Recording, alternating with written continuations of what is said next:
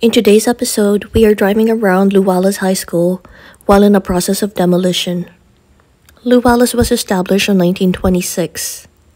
The addition of A and B wings of Lew Wallace were constructed in 1933. The most recent addition includes the Richard Polk Gymnasium, which was opened in 1972. On June 3, 2014, the Gary School Board voted 4-2 to close Lew Wallace along with 5 other schools. The building was reported to need $2.5 million of repairs. As of November 1, 2021, they have launched the demolition of Lew Wallace. So now, come and join us as we drive around the remaining structure of Lew Wallace High School in Gary, Indiana.